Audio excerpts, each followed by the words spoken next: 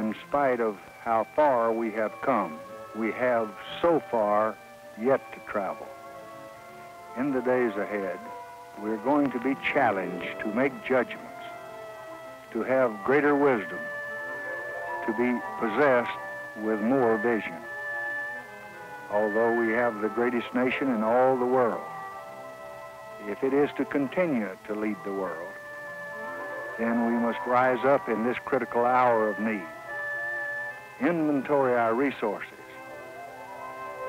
list our needs, and try to reach progressive judgments that will result in the greatest good for the greatest number.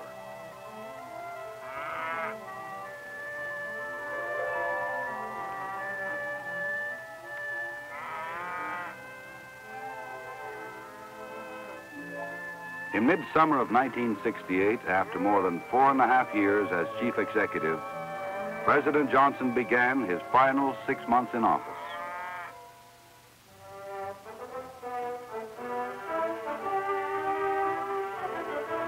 Your Excellencies, the Treaty on the Non-Proliferation of Nuclear Weapons is now ready to be signed.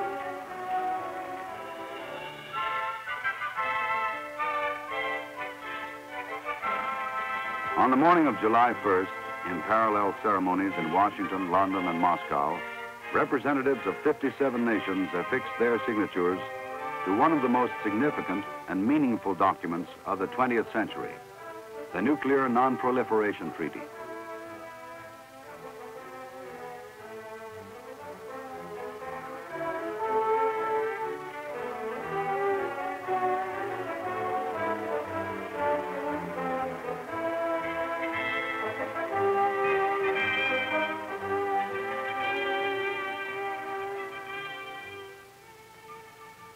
This treaty is not the work of any one country, but is in fact the product of all nations which shared our concerns over the danger of nuclear proliferation.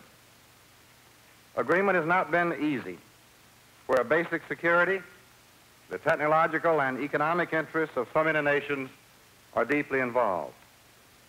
Yet our collective and persistent determination has today been crowned with success. Today we are here to add another stone to the edifice which one day we all pray will ensure lasting peace to mankind through complete and general disarmament. This non-proliferation treaty is yet another measure, like the Test Ban Treaty and the agreements on outer space for the control of the weapons of mass destruction, that it is now within the power of men to make news. The very fact that the treaty has been commended by the overwhelming majority of United Nations members and is going to be signed by a great number of states is a convincing proof of their capability to find mutually acceptable solutions of most vital and most complicated international problems. Now, at this moment of achievement and great hope, I am gratified to be able to report and to announce to the world a significant agreement, an agreement that we've actively sought and worked for since January 1964. Agreement has been reached between the governments of the Union of Socialist Republics and the United States to enter in the nearest future into discussions on the limitation and the reduction of both offensive strategic nuclear weapons delivery systems and systems of defense against ballistic missiles. Discussion of this most complex subject will not be easy, and we have no illusions that it will be. I know the fears and the suspicions and the anxieties that we shall have to overcome. But we do believe that the same spirit of accommodation that's reflected in the negotiation of the present treaty can bring us to a good and fruitful result. Man can still shape his destiny in the nuclear age and learn to live as brothers. Now its ultimate success hinged upon the final individual ratification of the many nations that had voted for it in the UN, including ratification by the United States Senate. The hard work of diplomacy is most often quiet and unnoticed. Its very nature may require a stubborn dedication to day-to-day accomplishments that make very little news.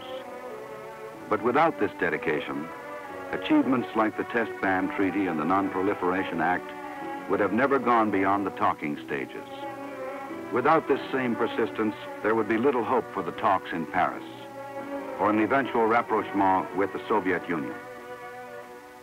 President Johnson's announcement regarding the discussion on nuclear weapons systems with the Russians would make early and dramatic headlines. But in the final analysis, time, determination, and a stubborn commitment to specifics would be the real keys to man's future beyond the 60s. A similar test had come in Vietnam, and one of the men who had served quietly and efficiently in directing the course of that war was General Harold K. Johnson, the retiring Chief of Staff of the United States Army. On the afternoon of July 2nd, President Johnson decorated him with the Distinguished Service Medal, 1st Oak Leaf Cluster. Harold Johnson has served his country for 35 long years with a dedication and a strength of character that no adversity could ever weaken. And when he was ordered to bow before his Japanese captors, he replied, "Americans do not bow. They salute, but they do not bow." Well, General Johnson has been much more than just a battlefield hero. When he took over as Chief of Staff of the Army, he was faced with an awesome task. The task of directing a logistical buildup that has had few parallels in all the history of warfare. What he accomplished in 1965 literally saved South Vietnam from being cut in two by the enemy. And still, he met our demands for forces in other areas of the world all the time, as well as within the United States. And the Army from which he retires today is a stronger, a more responsive, and a much more humane service because Johnny Johnson was its leader.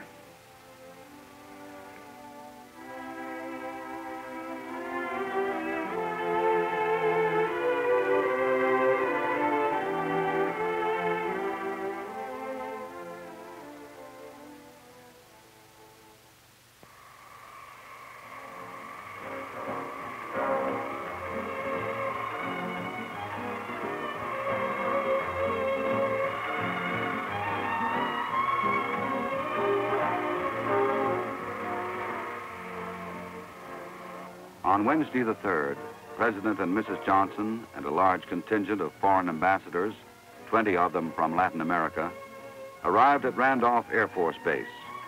On hand to meet them was Texas Governor John Connally and several officials from San Antonio's Hemisphere 68.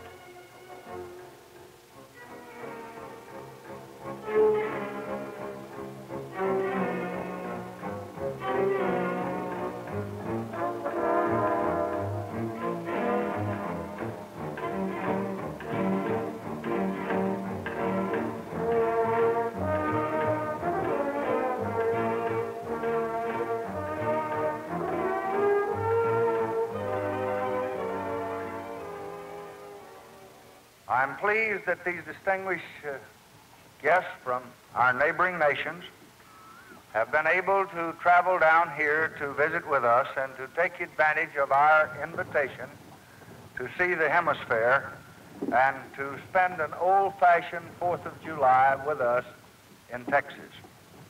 Their presence symbolizes a confluence of civilizations, the gathering together of talents and dreams from many nations.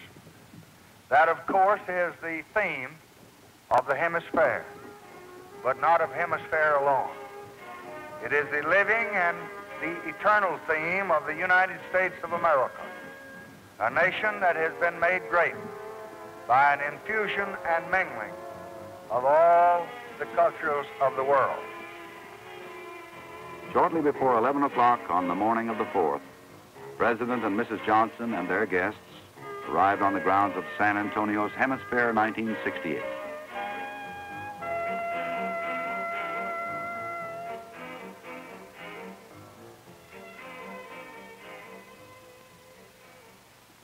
All men are created equal. They are entitled to life, liberty, and the pursuit of happiness. And since it was issued, that theme, political independence, to ensure individual independence, has been the bedrock of our domestic and our foreign policies in this land. It has been, and it remains, America's declaration to all the world. Each generation in America discovers this theme as if it were new. And in a sense, it is new. The thrust of America always, then, is to expand and to adjust the concept of independence to a new and a constantly changing era. The task that we have, and the task that every president and the people have in the decades to come, then is to protect and to deepen the independence of individual human beings as well as the country itself. So this American vision of individual and political independence has, in the past 2 centuries, become the world's dream too. And this is clearly apparent today in the nation south of the United States, and that we will be visiting over the weekend. Their people are dedicated to bringing about individual and political independence while retaining the richness of singular national identity. Individual and political independence while retaining the richness of singular national identity. One man who had struggled hard to achieve this dream for his country was Bolivia's President René Barrientos. In Texas, for the July 5th celebration of Bolivia Day at Hemisphere 68, President Barrientos accepted President Johnson's invitation to attend a luncheon and conference session at the LBJ Ranch.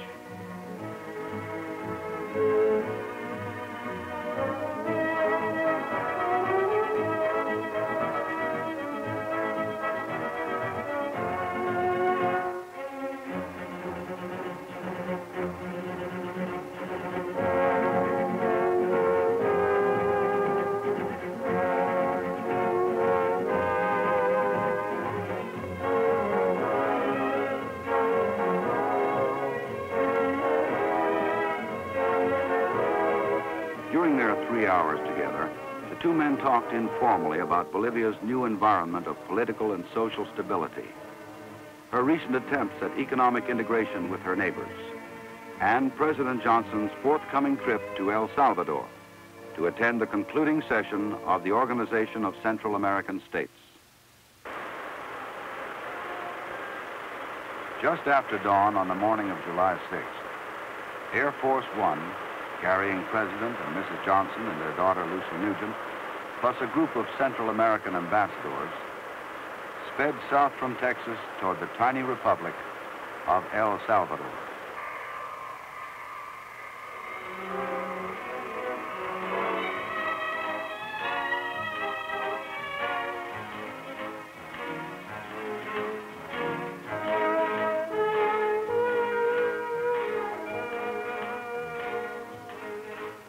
At 11 a.m. Washington time, President Johnson stood on the threshold of his first visit to Central America.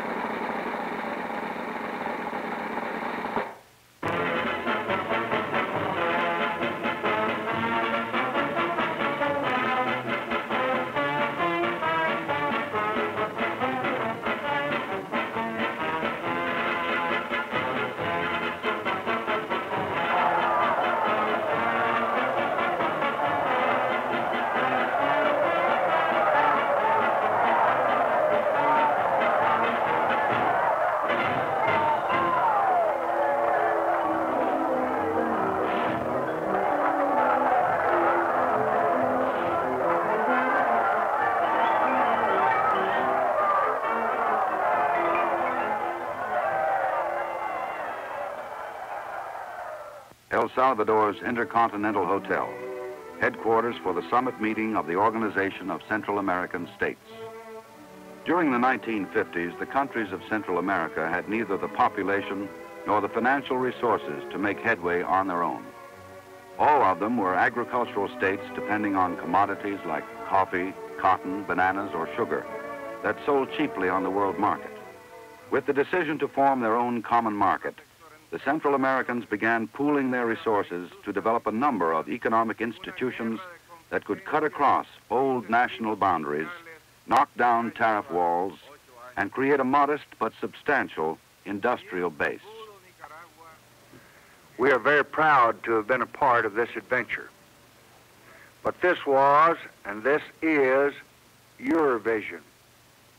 What you have made of it is now a vivid example for all the world to see. In 7 short years, you have established a common market. You have founded a bank. You have created an organization of Central American states to oversee your joint enterprise. You have established a monetary council. Because of what you have built in these years, trade among your countries has been multiplied almost 7 times. Investment is already up 65%. 4,000 miles of road have opened new marketing for your people. There are half again as many children in primary school. Enrollment in secondary schools has doubled.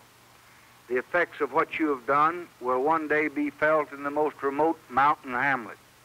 Your example has given hope and given guidance to a movement that now reaches every continent. You know better than I that much remains to be done here in Central America. The gap between what exists and what ought to exist is still unacceptably wide. But you are moving. You are moving to close it. We in the United States want to move with you. And today, I have brought with me approval of a $30 million loan to the Central American Fund for Economic Integration. I've also approved loans totaling $35 million more to help you carry forward programs of social justice and of economic progress.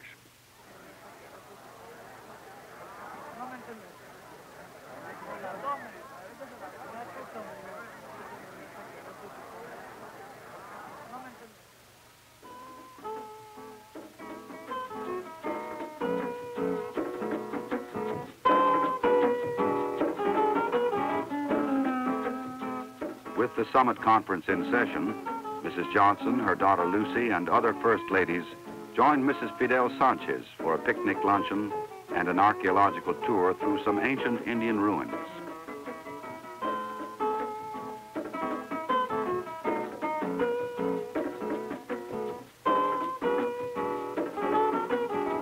One of the most delightful surprises of the Johnson family visit to Central America was Lucy Nugent's film camera. Seemingly, she was everywhere at once with it. Her mission? A record of the trip that would eventually find its way to her husband, Pat, who was serving with the Air Force in Vietnam. The joint declaration of the presidents was formally signed at mid-afternoon on July 6th. It pledged further support and acceleration of the Central American Common Market. The region would also continue its efforts to achieve an integrated transportation and communications network. And together, each country would use the most modern techniques available to expand and improve agricultural production, educational facilities, and health services. These established priorities recalled an important commitment that had been made at Punta del Este in April of 1967. Only free men working with the institutions of representative government could best satisfy the future aspirations of the Latin American people.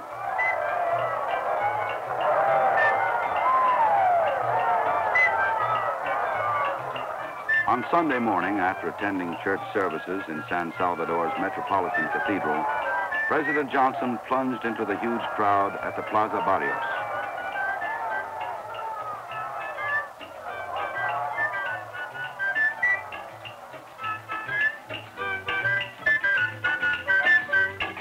Later, as he headed down the famed Pan American Highway for a scheduled stop at a teacher's training center, where he would dedicate El Salvador's new educational television network, President Johnson paid a visit to the new Lyndon B. Johnson Primary School.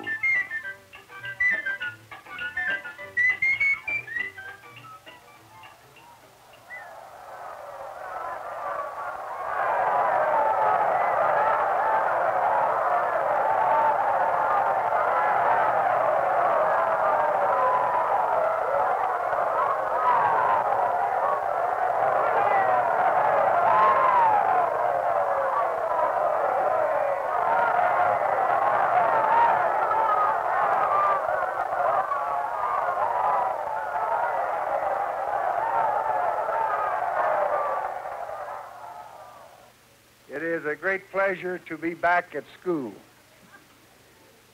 These colorful walls and the happy voices of you children revive many happy and bright memories for me. Even the Latin names Maria and Carmen and Pepe and Luis and Carlos ring of those days in my own native South Texas when I was a school teacher in a Mexican school. My entire life has been enriched by my Latin friends. So it makes me very happy to be able to come here with your great president, President Sanchez, this morning, to see a school that bears my name. Muchas gracias, mis amigos.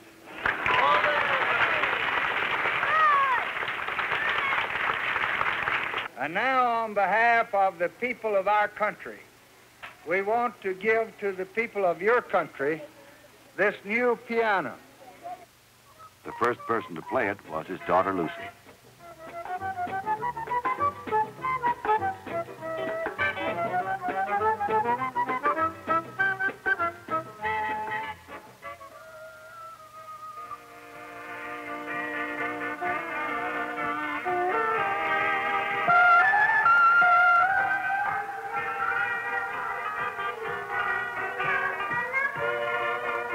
President Johnson's final stop of the day was at the verdant Los Choros Park for a barbecue luncheon hosted by President and Mrs. Sanchez.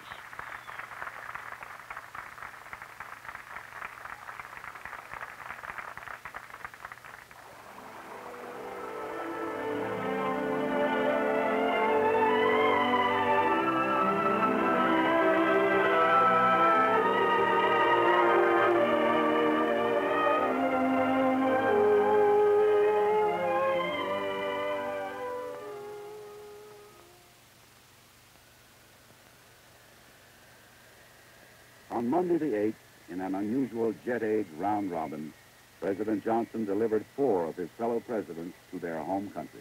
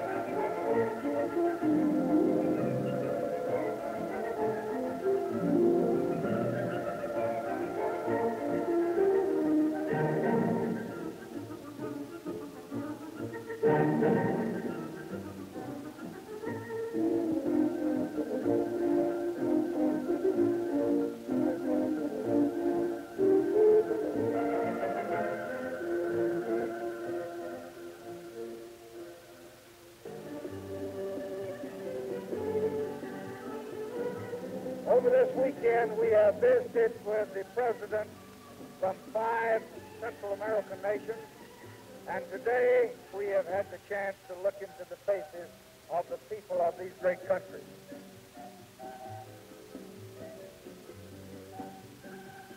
And until we reach the day when all of our children are properly fed and clothed, until all of our children have all the education that they can take, until all of our men and women who want to work have work at decent wages, then we will not have discharged our obligation or our responsibility to these people.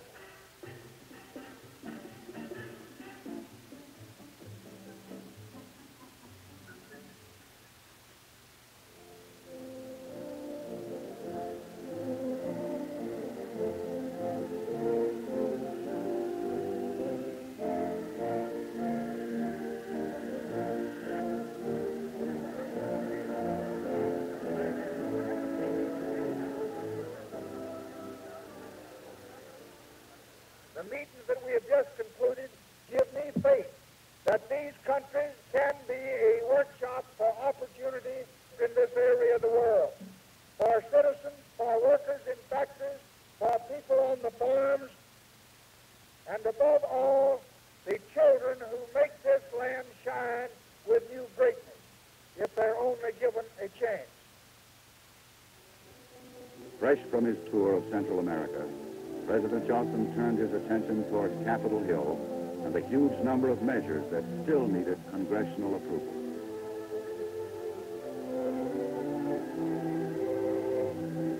At mid-month, he would make a radio and television address urging passage of the Foreign Aid Bill.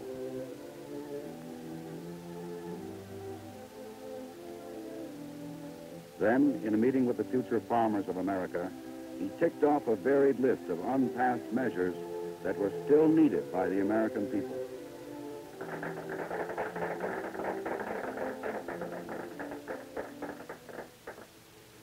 We have a treaty to stop the spread of nuclear weapons in the world, and nothing could be more important to young people than stopping the spread of nuclear weapons.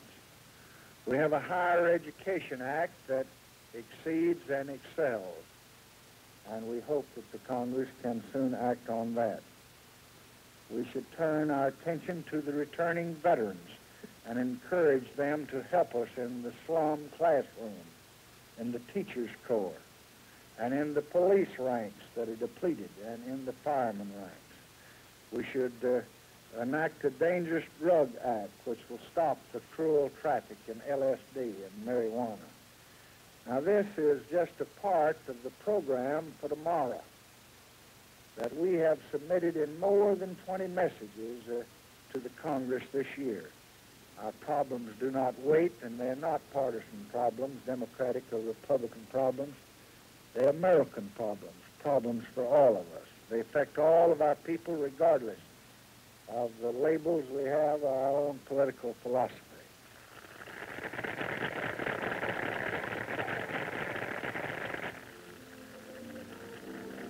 In mid-July, President Johnson honored his new Army Chief of Staff, General William C. Westmoreland, with the Distinguished Service Medal, 2nd Oak Leaf Cluster.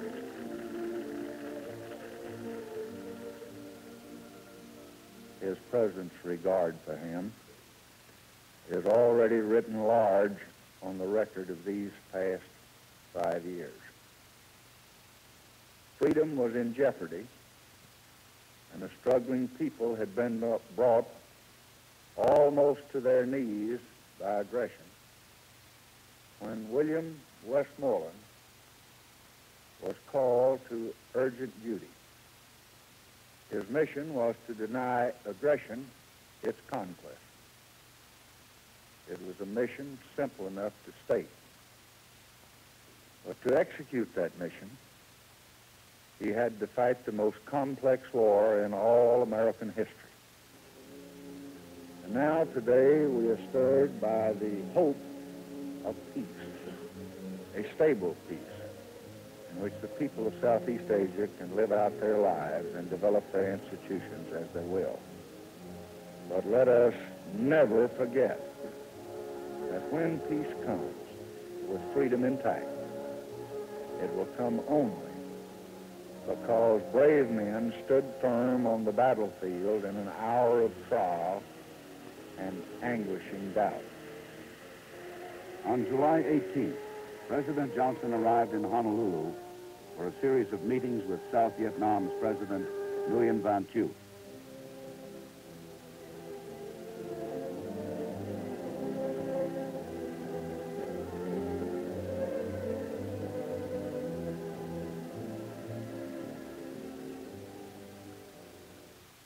At all of our meetings over the past 2.5 years, you have stressed your country's policy of reconciliation and peace. Since we met in Canberra last December, formal talks have begun in Paris. We devoutly hope that they are the first step on the difficult path to peace, an honorable peace under which the people of your country will determine their own future. Mr. President, our pledge to help your people defeat aggression stands firm against all obstacles and against any deception. We want you to take back to your countrymen our hope and our conviction that their courage and their faith will be rewarded with a just peace with full freedom.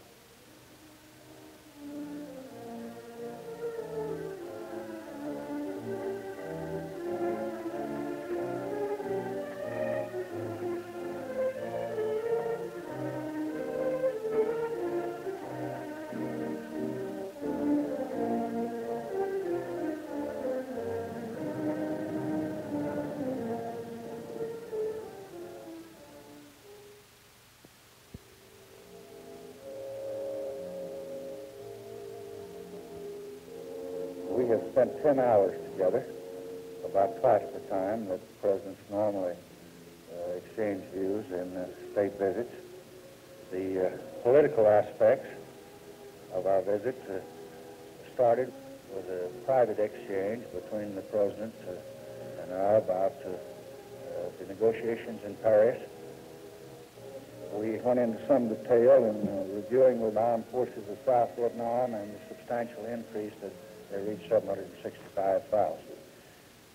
Summarized, I would say this, that we are resolutely determined to continue to pursue every avenue that might lead to peace. And the two presidents are in full agreement and are cooperating fully with our foreign ministers and our negotiators to that end.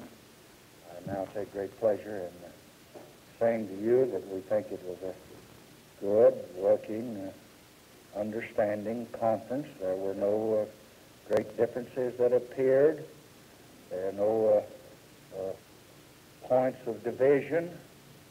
The big rumors about meeting here to stop the bombing or to pull out or do these things are just pure, absolute tommy rot and fiction.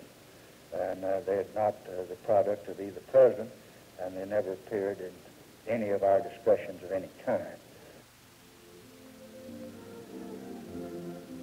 On his way back to Washington by way of Texas, President Johnson flew to Cincinnati to address the state dinner of the National Governors Conference. Essentially, his speech was a report on the meeting with President Thieu in Hawaii and a plea to the governors for increased federal-state cooperation. But again and again, he would refer to the unfinished work still pending before the current session of Congress. Bills that could not be postponed. 2 days after his return to the capital city, President Johnson met with West Germany's finance minister, Franz Joseph Strauss. On top of their agenda were discussions on the current crisis in Czechoslovakia, where the Soviet Union was seeking to head off liberal reforms instituted by President Alexander Dubček. and the new communist leadership in Prague. As August approached, armed intervention had become a grim possibility.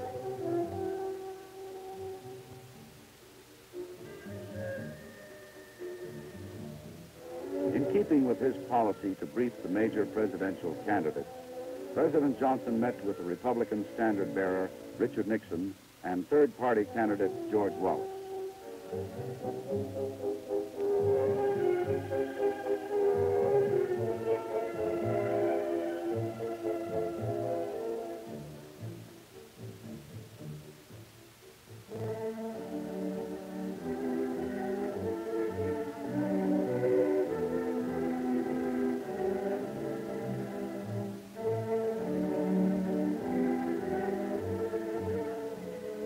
On July 31st, the Bethlehem Steel Company announced an across-the-board increase of almost 5% in steel mill products. In an afternoon press conference, President Johnson called the move unreasonable. If it was allowed to stand, the resulting price increases would exceed $1/2 billion to the American consumer and defeat the government's efforts to reverse a current inflationary trend. During the closing days of the month, President Johnson signed a number of important bills into law. Among them, the Juvenile Delinquency Prevention Act and an air pollution bill for the District of Columbia. He also launched a new program called Veterans in Public Service, designed to convert citizen soldiers into teachers, policemen, firefighters, health workers, and conservationists, putting those who are able and willing to work at work on some of the nation's toughest problems.